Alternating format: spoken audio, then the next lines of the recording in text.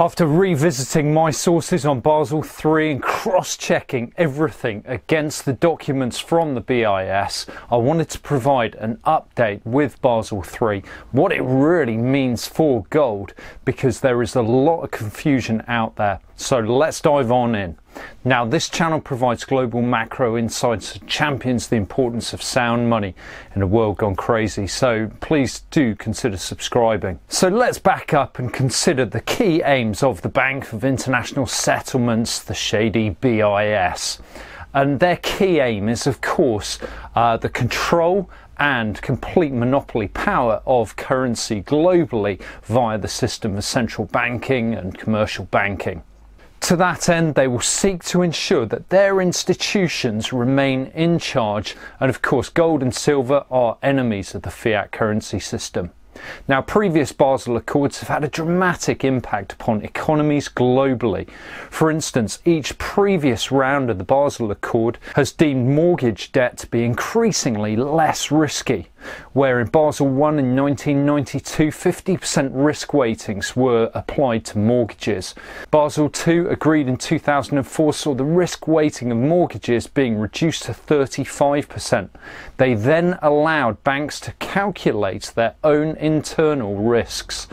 House prices really took off throughout the Western world as credit flowed to real estate markets before that sudden contraction in credit took place.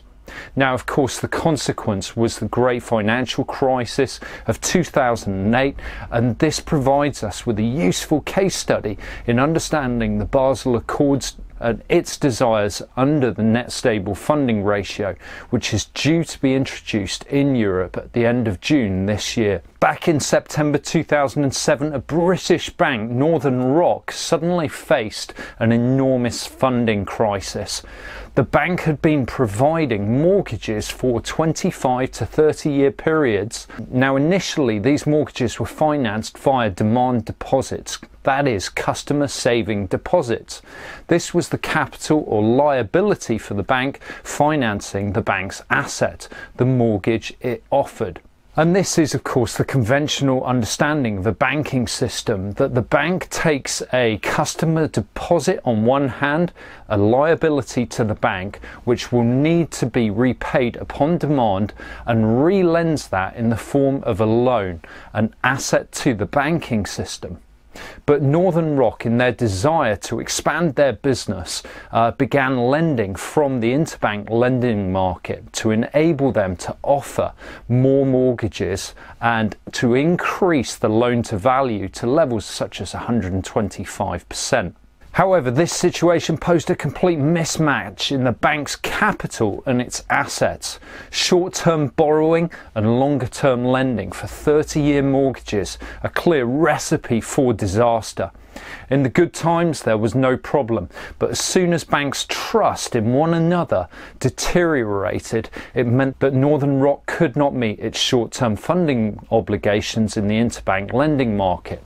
As news of their illiquidity spread, customers then sought to withdraw their currency from the bank.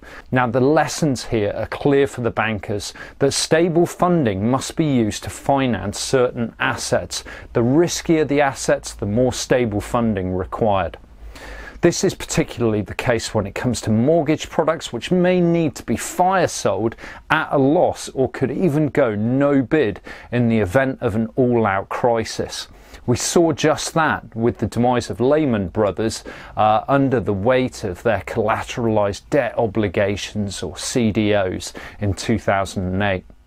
By requiring stable funding capital, the BIS is betting that it should help to avert the risks posed by a mismatch in assets and capital on the bank's balance sheet. So if we consider the most stable, highest quality forms of capital, this includes the bank itself selling equity or stock to raise capital.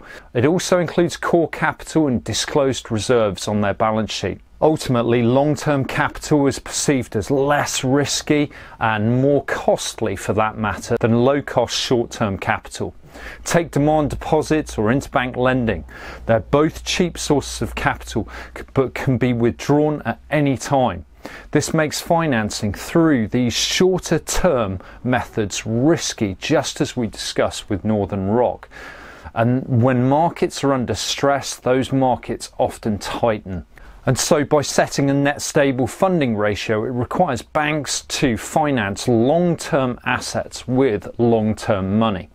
This is meant to encourage banks to carefully manage their risks, but of course different assets are given different risk weightings according to the percentage of stable funding needed to finance them. And on the spectrum of asset risk, those assets deemed most risky and therefore requiring the highest unstable funding ratio are 100% for equities and non-performing loans, 50% for high quality liquid assets, while bank reserves held at the central bank together with banknotes and coins have a 0 required stable funding ratio.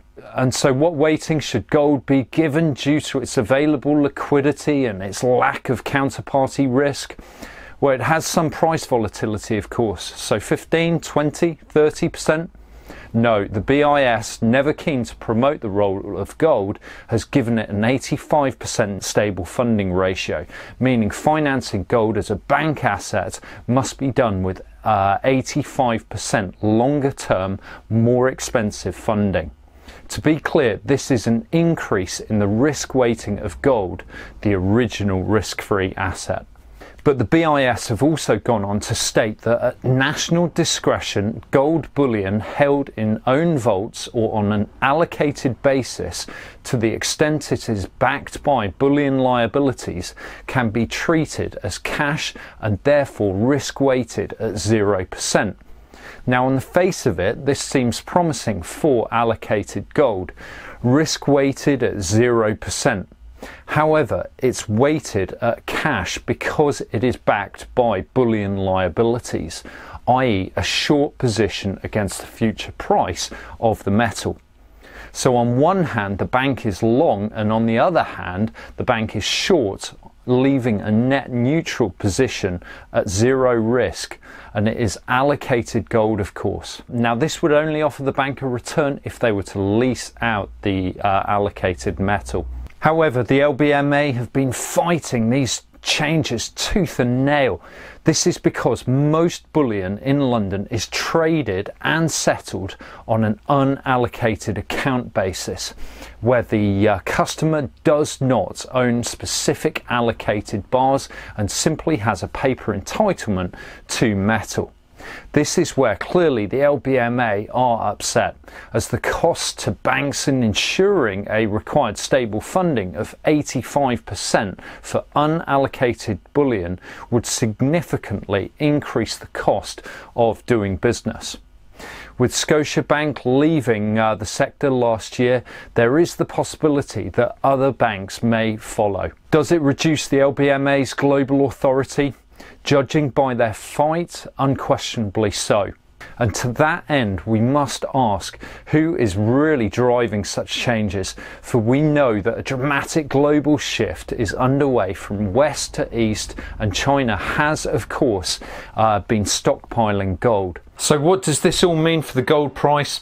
Well, on the face of it, if there is less trading of unallocated gold and less rehypothecation, this may seem longer term price supportive, but it is tough to say, as any bank who wants to go long on gold, either allocated or unallocated, must finance this with 85% required stable funding, making it far less attractive to do so. Moreover, it remains to be seen how well enforced such rules will be, given banks in recent times are hardly well regarded for their prudence. But all in all, gold is treated negatively under the Basel III agreement, and this makes perfect sense when we consider that it is being driven by the BIS. Clearly, the banking sector does not wish to elevate the position of gold to rival their fiat currencies, even their CBDCs, unless they truly have no choice. And anyway, there are so many other macroeconomic reasons to be long-term bullish on gold in terms of our own wealth preservation that I don't think we should worry too much about this. Now, I've written up this video and put it on my Substack page, so you may well want to check that out if you just want to go through the finer points that we've discussed here. So thanks so much for watching. Do consider subscribing, and I look forward to seeing you next time. Bye bye.